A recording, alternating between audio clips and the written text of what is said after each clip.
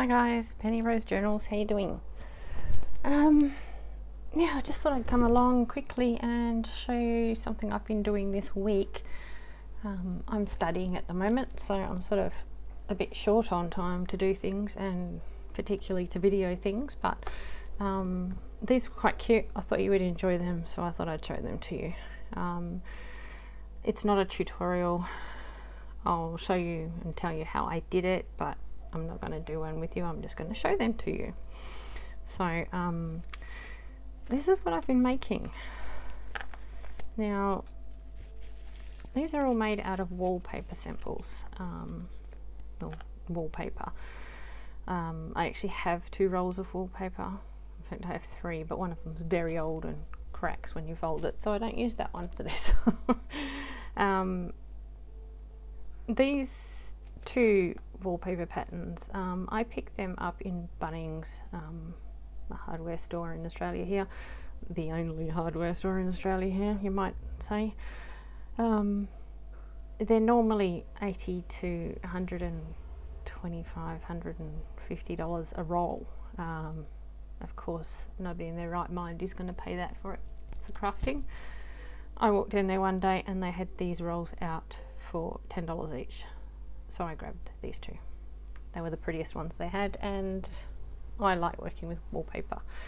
I love sewing wallpaper, it just feels nice. Anyway, here is a little piece of the wallpaper. This is about the size I cut it to. I don't measure these. There's not really any sort of measurements. As you can see, they're all a bit different. The one thing I do measure to cut it off the roll basically is they're about 18 centimeters long. Yeah, and then I just fold them up like this and this, and I have a little pocket. I sew up each side and across the top and down the other side, and then I just use them as a little bag or little pocket, decorate them up.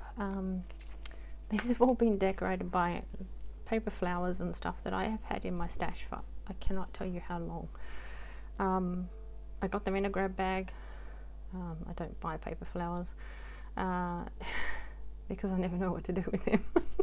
Hence they've been sitting in my stash, but for whatever reason they just really suited this project, or I felt they did. So yeah, I got rid of so many paper flowers. It was so nice. I made quite a few of these. These little flowers I just made of fabric. There's some just batting, I guess, in between 2 pieces of fabric, and I just sewed a little flower and then cut around it and coffee dyed them. So quite a few of those lying around as well, so use some of those too. And these little doodads are just little bits and pieces that I got from a lady who was cleaning at her craft room, and yeah, she just gave me a bunch of little doodads, so I've used them up on these little things. So what do I put inside them? Well, the reason I make these is because I make these little altered slides. Now these ones are very sort of uninteresting, I guess. It's a little postage stamp. Well, in fact, it's 2 postage stamps back to back, so it's the same postage stamp on either side. Just looks like a slide with a postage stamp. So these are quite easy to get open. Just sort of flick them open with something, your nail or something else. They sort of pop apart, and then you can take the negatives out. I keep all the negatives to use for other things. And these were just run through a laminator. I put a bunch of them on in a laminated page and ran it through my laminator, and then cut around them to a size that would fit in my slides, and there you have it. Little stamp slide in a little pocket. And I'll just pop that in a journal. It's just something cute. I also have done coins. I don't have one on me at the moment, but you know, like those faux coins you get on necklaces and stuff. I do those through the laminator as well. They also work. And these are quite cute. These are little butterflies. They're just stamped out of acrylic skins. if you do an acrylic paint pour or something, you often get a lot of acrylic paint that just sort of sets in the bottom, and it comes off, if you've lined whatever you're doing with plastic, it comes off in sort of a sheet.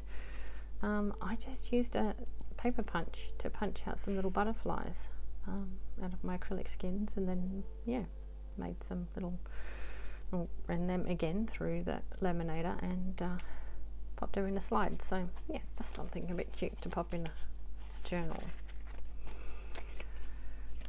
These ones have quite fancy little slides in them.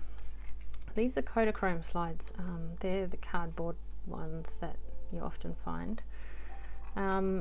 If you're careful, you can split them in half and get the negatives out, which I have done. And then I had some dried flowers, which I also ran through the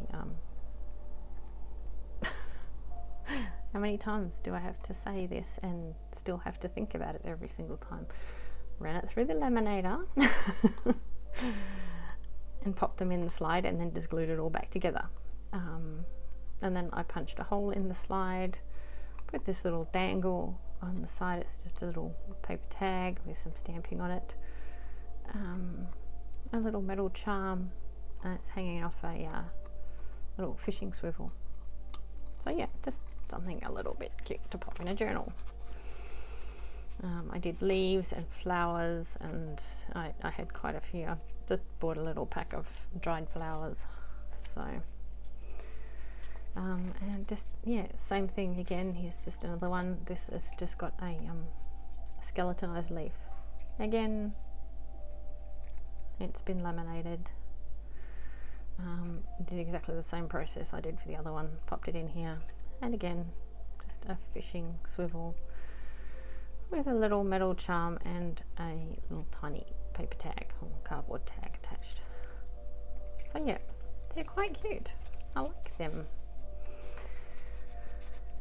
So there you have it. That is what I have been doing this week when I have had a moment, and yeah, I think they're quite cute. Nice little addition to a journal, and they used up a bunch of paper flowers I've had lying around, so all the better. Alright guys, thanks for coming along today. I've appreciated having you here. I'm sorry it's such a short one, and yeah, there wasn't really a tutorial or anything, but they're really easy to do.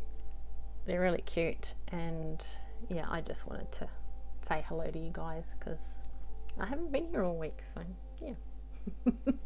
Alright guys, enjoy. I will see you again next time. Bye.